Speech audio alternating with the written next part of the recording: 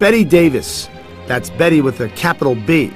Magnetic, fascinating, intense, passionate, driven. Davis reigned supreme on the silver screen during the 1930s and 40s. She was loving and she was incapable of love. She was devoted and she was destructive. But at the height of her glory, scandal threatened to ruin Betty's career. On this episode of Mysteries and Scandals, we'll explore the strange, sudden death of Betty's second husband. When she sort of pushed him off the train was going a little too fast, and it was her feeling that that's what caused his death. I think Bette Davis gave meaning to the phrase, with friends like her, who needs an enemy? We're all busy little bees, full of stings, making honey day and night. Aren't we, honey? We'll also show how battling Betty went toe-to-toe with nearly every Hollywood big shot and beat him. When she believed in something, she fought for it. You know, she fought Jack Warner. She was a very strong lady. She did try to break her contract with Warner Brothers, so she was really a feisty groundbreaker. She was always, ready for the battle. So you've pointed out so often.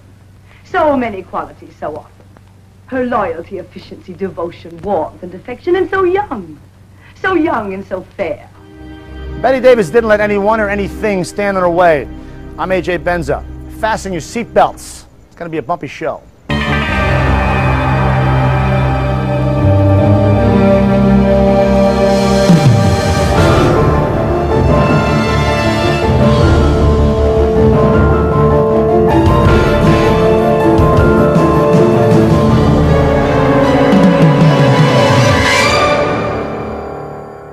The motion picture career of Bette Davis spanned 60 years. She starred in more than 125 films, snagged 10 Best Actress nominations and 2 Oscars.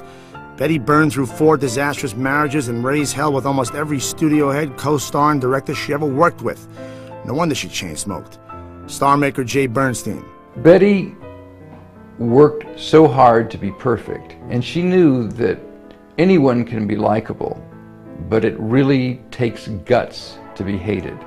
And she knew she was hated, but she didn't care. But what was it that made Betty such a, I want to say witch, but that's not quite right. Ruth Elizabeth Davis, better known as Betty, came into this world with a fury on April 5th, 1908 in Lowell, Massachusetts. Film producer Mike Kaplan. She was born with that. The night that she was born, lightning struck the tree in front of her house. And I think that was a sign of what her life was going to be. She was going to be a real feisty dynamo and create electricity wherever she went. Historian Jack Allen.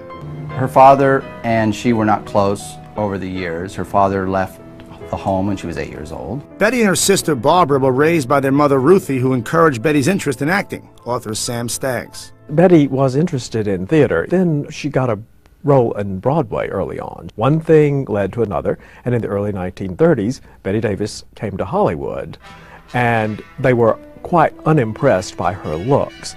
They thought she had every kind of look except the look that a movie star should have. In 1930, 22-year-old Betty married longtime sweetheart Harmon Nelson. She also landed a contract with Universal. When she first came to Hollywood, they would make fun of her pop eyes. So she said, look, I'll play anything. Maybe, but the executives at Universal obviously didn't see it her way. They dropped Betty's contract within a year. In 1931, Davis was snatched up by Warner Brothers. Unfortunately, Betty hated the mediocre roles she was forced to play. She was getting more and more frustrated and more vociferous with Jack Warner. And finally, he just got tired of being annoyed by Betty and broke down and let her have the job she wanted, which was being loaned out to RKO.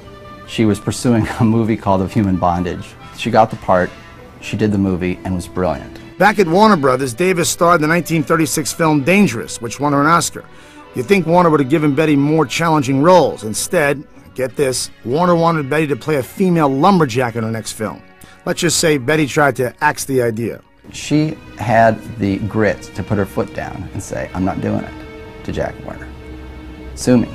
Jack Warner owned Bette Davis. She tried to get out of her contract. Jack Warner, of course, absolutely refused to let her out of it.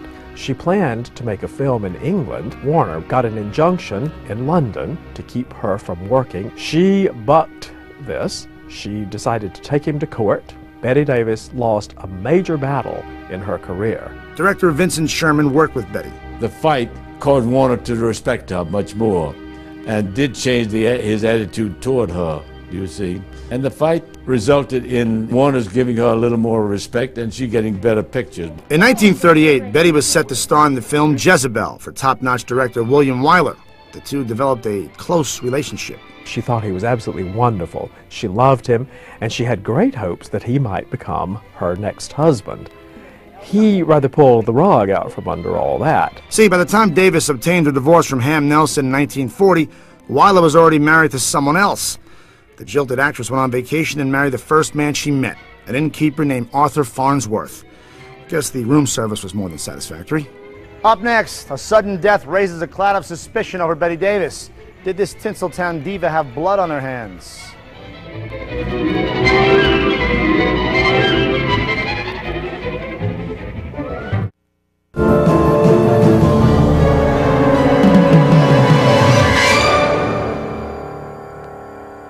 Know that Billy wanted a railroad, but I feel that you're both old enough to realize that your country's at war and to be willing to make sacrifices for it. Just think, if Daddy were wounded, one single war stamp might pay for the medicine that would save him from pain. In 1941, Bette Davis was the hottest female star in Hollywood. Davis told friends she only felt alive when she was acting. And man, could she act. After winning her second Best Actress Oscar for Jezebel in 1938, Davis sniffed out a new challenge. In 1941, she starred in Little Foxes. Bette gave the kind of chilling performance no other leading lady in Hollywood could pull off. Bette Davis in The Little Foxes is a breakthrough role in a way, but Bette Davis, throughout her career, kept breaking through. The Little Foxes gave Bette Davis an opportunity again to play the bitch role to the hilt. And Regina Giddens was one of the most horrific, heartless characters that she portrayed. But you should have caught the scene she made when the cameras were off. Betty was so intimidating while she was at Warner Brothers, they called her the fifth Warner Brother. She showed no mercy because acting was her life. That's why she fought with everybody on nearly every movie. Bette Davis and actress Miriam Hopkins had a major feud on the set of Old Acquaintance. There were only a couple of actresses that Bette worked with that she insisted were absolute bitches. One of them was Miriam Hopkins. It got really ugly with Bette and Miriam. It was a frightening kind of competition. During the picture, Bette and Miriam would sort of maneuver. I said, ladies, some days I feel like I'm not directing this picture, but I'm refereeing it. After the picture wrapped, Davis dropped a bombshell on Sherman. She said, we had a little trouble with Miriam, but you handled her beautifully, and I love you. I said, well, I love you too. And with that, she reached over and took my hand, and she said, you don't understand. I mean, I really love you. I was stunned. Not one to beat around the bush, Davis propositioned to marry director. She said to me, how would you like to join me in Mexico City? 2 days before she left, I got a call from her husband, Arthur Farnsworth. He says, last night Bette and I had a couple of drinks and had an argument. And she told me she was in love with you and that she was going to Mexico City and you were going to meet her in Mexico City. I felt very sorry for him. Sherman felt even worse for Farnsworth on August 23, 1943, the day Betty's husband suddenly died.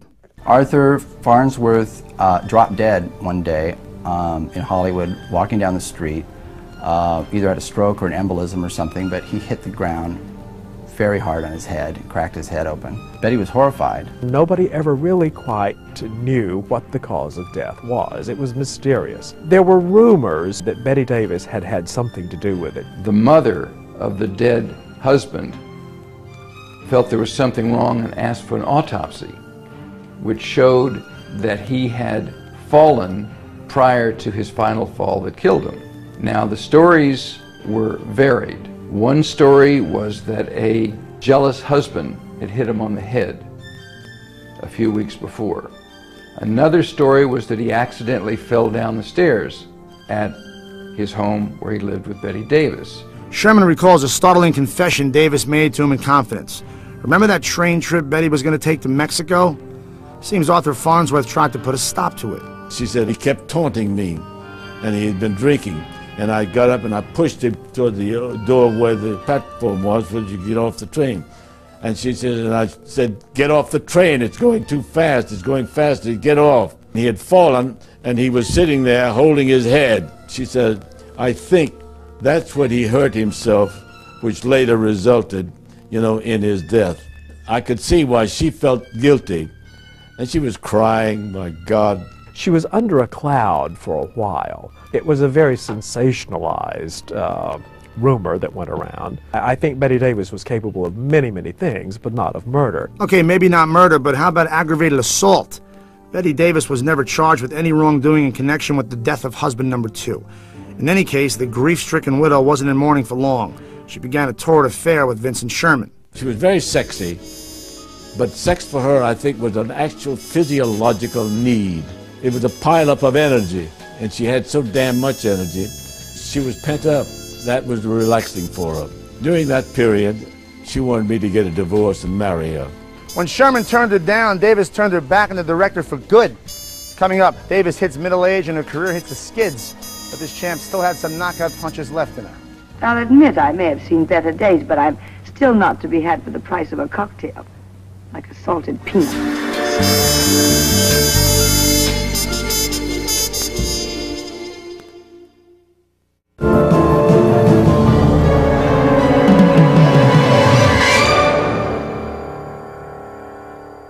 By 1946, Bette Davis was still the undisputed queen of Warner Brothers, but her crown was losing its sparkle. Davis couldn't push her way around in Hollywood the way she used to, and at home, she was the one getting shoved. Bette Davis met William Grant Sherry in the mid-1940s. They got married, and on their way to Mexico for the honeymoon, they had an enormous quarrel. He pushed her out of the car. She threw things at him, but they made up, and soon a daughter was born, BD, Barbara Davis Sherry. They fought constantly. In reviewing her marriage to Sherry, Bette would always just kind of bottom line him as the husband who gave her daughter.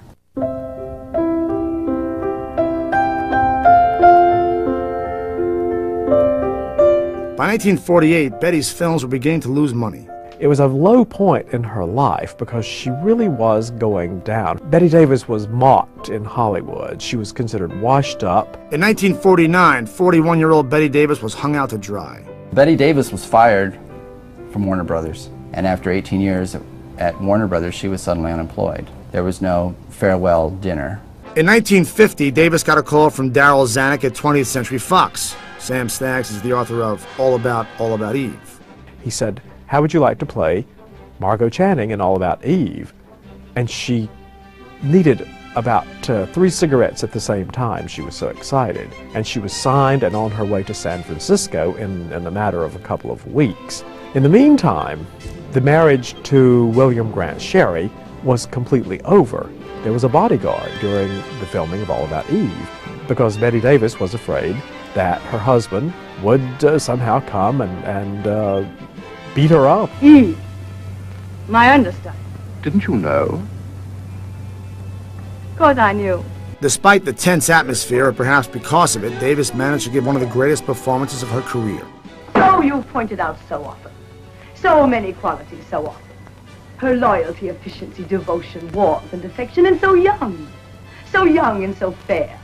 All About Eve is about an aging actress whose career and whose personal life are in trouble. The actress is called Margot Channing, but she could just as easily have been called Bette Davis. But everything in the world depended on the success of this picture. And please stop acting as if I were the Queen Mother. I'm sorry I didn't mean... Outside of a beehive, Margot, your behavior would hardly be considered either queenly or motherly. You're in a beehive, pal, didn't you know? We're all busy little bees, full of stings, making honey day and night. Aren't we, honey? All About Eve really was a stunning glory for Bette. It really brought her back to the top. She was nominated for Best Actress, unfortunately lost, and was very disappointed to have lost. Bette Davis found a professional comeback and husband number 4 practically the same week. She met Gary Merrill at the very outset of filming All About Eve. Gary Merrill, who was her leading man, fell in love with her character, Margot Channing, and not her. Can't imagine why. Gary Merrill was a drinker. Bette had been a light drinker. Their drinking accelerated as their relationship got more tense. She was drinking in the morning. She was drinking scotch. They were both physical. They were drunk. They were hostile, violent, and it led to abuse. It led to all-out fights. The more they quarreled, the more they drank. The more their two careers went down the tubes, the more they drank. But their cocktails weren't all that was on the rocks. Straight ahead, more bitter feuds, another great comeback, and a final blow that may have pushed Bette Davis into her grave. I have things concealed, vile things. Where do you suppose I'd keep them? Haven't you guessed?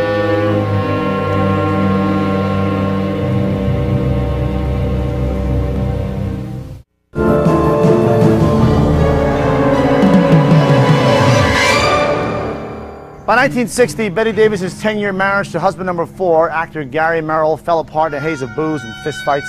Alone and desperate for work, Davis was offered a starring role in Whatever Happened to Baby Jane, opposite Joan Crawford. Betty hated Joan Crawford. They were natural enemies. Betty supposedly said once that the most fun she ever had with Joan Crawford was pushing her down the stairs. She also said, I wouldn't on Joan Crawford if she were on fire. Betty would say things like that Joan Crawford was Hollywood's first case of syphilis. Despite the feuding, Whatever Happened to Baby Jane was a hit and revived Betty's career. In 1964, Davis was teamed with another Hollywood icon, Susan Hayward. Actor Mike Connors starred with the duo in Where Love Has Gone. Now, Bette Davis and Susan Hayward did not get along. They were in stiff competition, and they were vying as to who was going to be the real star of the movie. And so, every scene, Bette Davis would rewrite the scene. Finally, Susan Hayward said, I'm not going to deal with this. And Bette Davis took off her gray wig, threw it in Susan Hayward's face, and Susan was in shock. And she said, bitch! And Bette Davis put her hands on her hips and said, what was it you said to me? And Susan Hayward, as she walked away, said, bitch, bitch, bitch. During the rest of the 1960s, Betty was relegated to mostly B movies.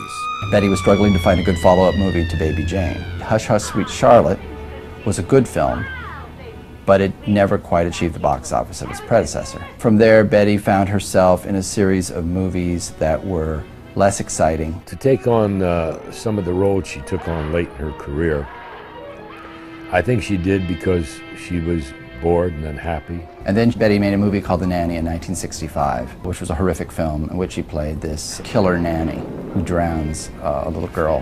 What happened in the bathroom, Nanny? I'm sure I don't know what you mean. What happened? Miss Penn, go back to bed. What happened? Betty's career situation didn't improve in the 70s and 80s.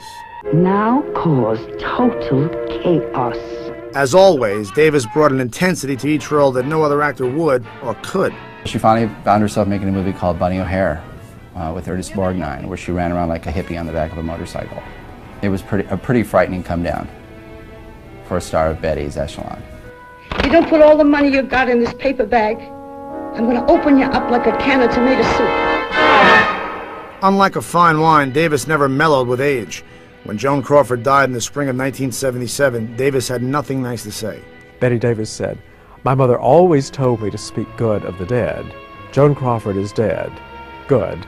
But Father Time and a half-century of smoking unfiltered cigarettes by the carton were catching up to Davis. In the early 1980s, Bette Davis had a stroke, and not long after, she discovered breast cancer. But then the final blow, the blow that in a sense killed her, that was the publication of her daughter, B.D. Hyman's book, My Mother's Keeper. Her daughter was on TV and doing all the interviews. It was basically that she was a very manipulative mother and difficult and demanding. But it was like a tell-all. Betty was devastated by her daughter's book, absolutely, totally devastated. She truly thought that her relationship with her daughter was strong. Bette Davis never expected such a vicious, horrible attack from her daughter. And the attack came when Bette Davis could no longer really fight and defend herself. Betty recovered enough to appear in the 1987 film The Whales of August, produced by Mike Kaplan. Physically, she wasn't in great shape, and I think that all of the demons that I think were always inside her and that she needed to work were accentuated. Her general crankiness, and a lot of times she made, I think, her life more difficult, than it had to be. But it wouldn't have been Bette Davis if it was easy. The last time I saw her, I was shocked at her appearance. She seemed very small and shrunken, and all of that power that she had when I worked with her was all gone, and she was just a little old lady. After a long battle with cancer, 81-year-old Bette Davis died on October 6, 1989 in Paris, France. No actress had, in my opinion, captured the public's imagination as she did. She opened up a kind of a new category of performance, and audiences knew that when they went to see a Bette Davis picture, she was going to be raging with talent and giving it all. Bette Davis was a female role model before that term was ever invented. Had she have been male, she would never have been termed difficult. She fought for every role she got. She had the tenacity and the unmitigated drive to go for what she wanted. If you go to her gravestone, it says she did it the hard way. Yeah, but the lady sure had style. I'm A.J. Benza. Join me the next time we do it the hard way, here in a state of mind called Hollywood. Bette Davis said, "I want to die acting. I want to die acting." She felt that when there was a caricature made of her, that was just the tax that you pay on fame.